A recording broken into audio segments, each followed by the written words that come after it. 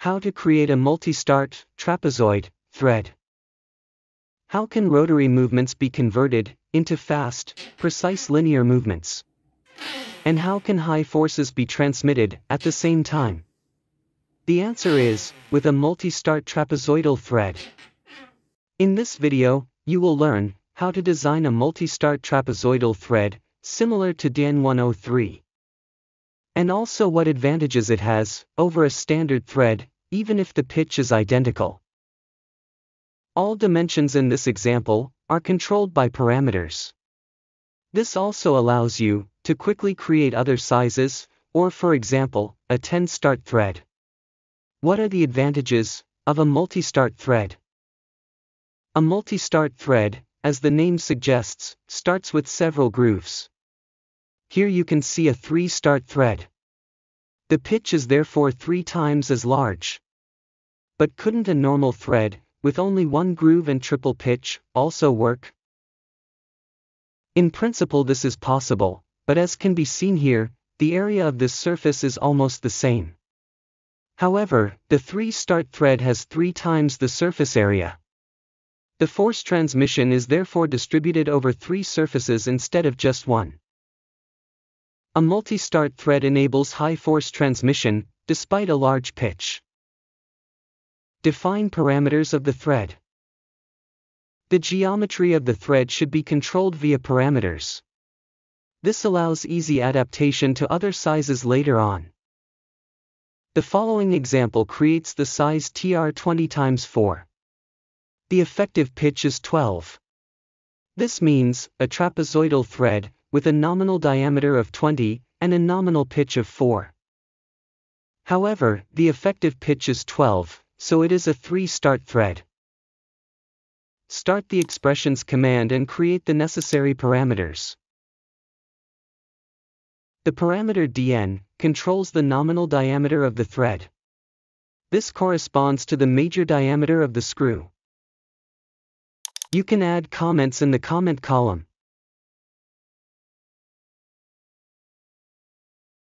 You can also move the column using configure columns.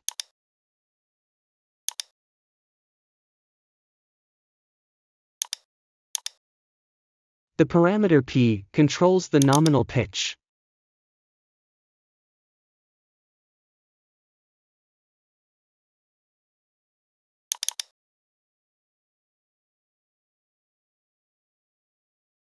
The parameter dm controls the diameter in the middle of the thread profile.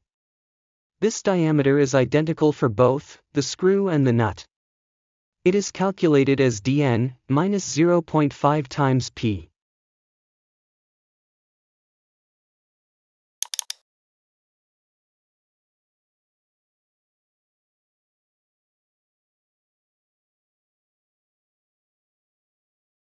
With a trapezoidal thread, the screw and nut only touch each other on the side surfaces.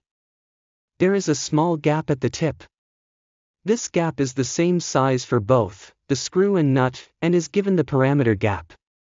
For a pitch of 4 mm, the standard specifies a gap of 0.25 mm.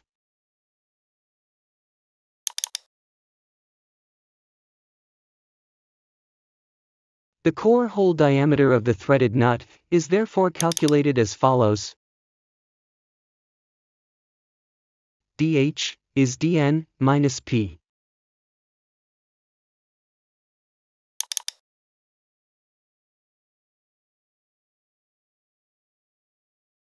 And the parameter n controls the number of starts. In this case, the value is 3.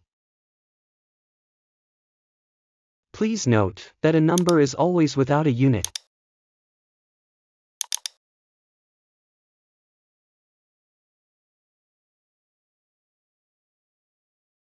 Now PE, the effective pitch, can also be calculated.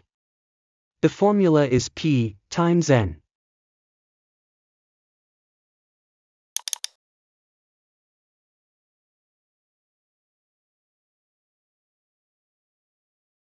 The last parameter is L, which defines the length of the thread. For example, the length is 100 mm.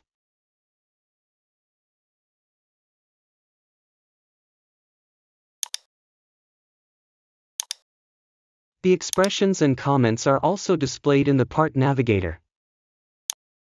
Construct base body. Create the sketch of the base body on the XC plane. This selection will help you later when defining the helix.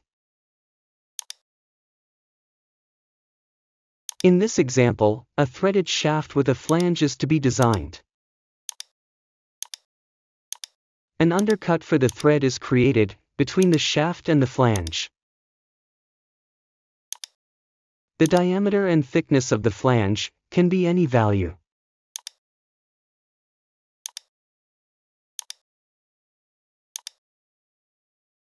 But the undercut must adapt to the thread. Dimension the depth of the undercut and enter the formula P times 0.6.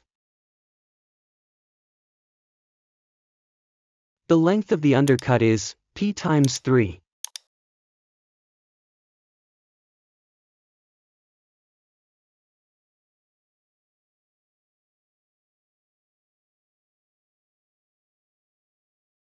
Create the corner radii. The corner radii must also adapt to the pitch. They have a radius of P times 0.5.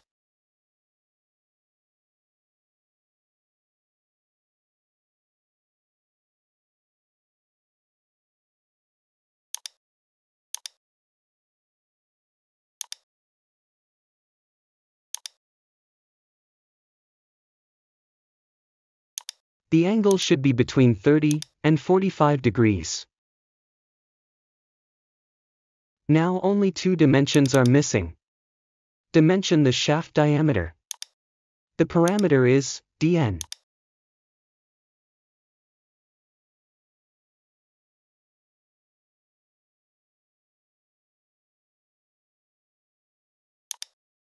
And finally the length. Dimension the distance from the start of the thread to the center of the undercut. The parameter is L.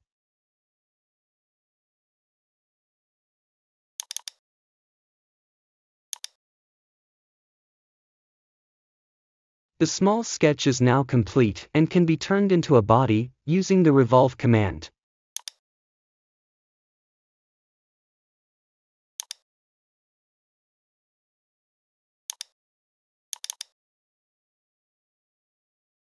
One small detail is still missing, the chamfer at the tip.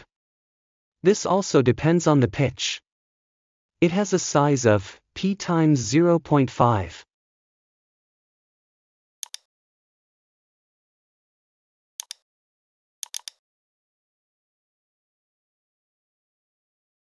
Modeling of the thread profile. First, an additional coordinate system is created. It defines the starting position of the thread. Create a coordinate system with the offset CSYS option. Select the coordinate system and enter an offset in Z of -p times 0.5.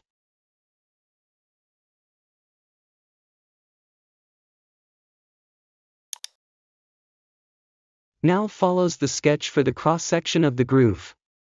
It lies on the XC plane of the new coordinate system.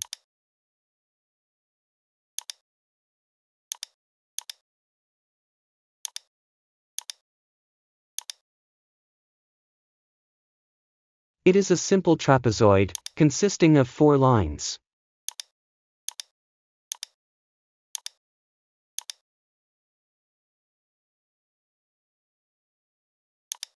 Move the center of the upper line to the vertical sketch axis. Do the same with the center of the lower line. If you now dimension the angle of 30 degrees, both lines have an angle of 15 degrees to the vertical sketch axis. Additionally, create a line from the center of the left line to the center of the right line. This is the center of the thread profile.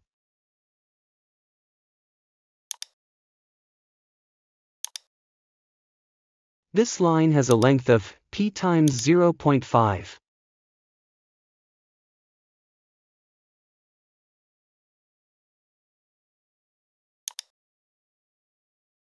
This line marks the center of the thread profile for the screw and the nut.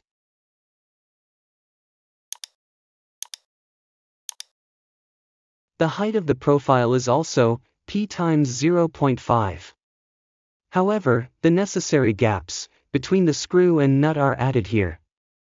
The height is therefore calculated as p times 0.5 plus gap times 2. The distance to the horizontal sketch axis is controlled by the diameter, dm.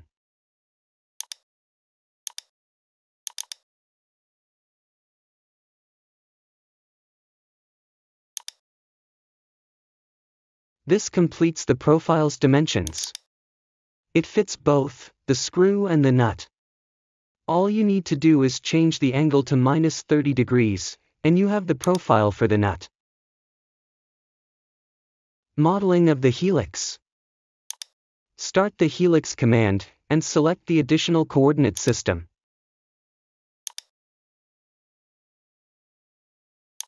The diameter is dm. The pitch is PE. This means that if the parameter n is equal to 1, a normal thread is created. However, if n is greater than 1, a multi-start thread is created. The length is L. And here you can also set whether it should be a right-hand or left-hand thread.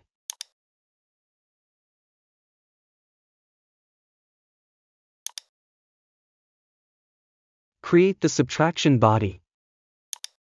Start the swept command. This allows you to draw cross-sections along curves.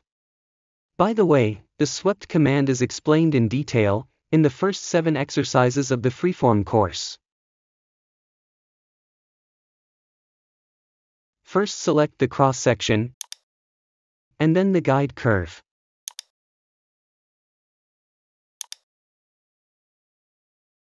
Choose the vector direction option to align the cross-section with a selected vector.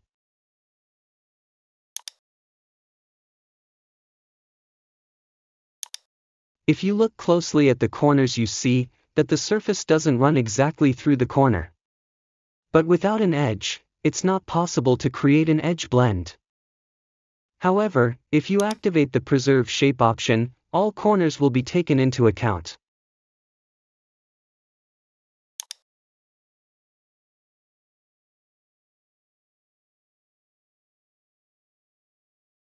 Now the edge blend can be created. According to the standard, the radius is the same size as the gap. The radius therefore corresponds to the gap parameter.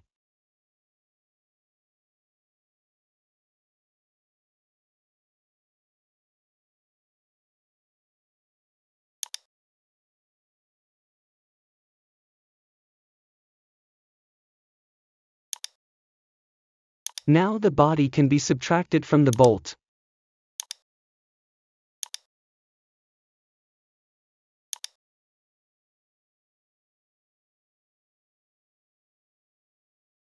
The sharp edge that is now forming must also be rounded off. According to the standard, the radius is half the size of the gap. Thus, the radius corresponds to the gap multiplied by 0.5.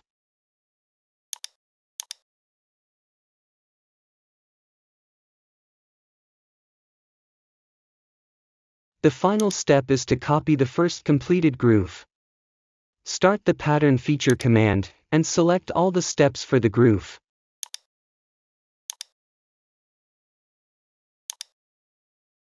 The layout is circular. And the Count and Span option is used to distribute the desired number of copies over 360 degrees.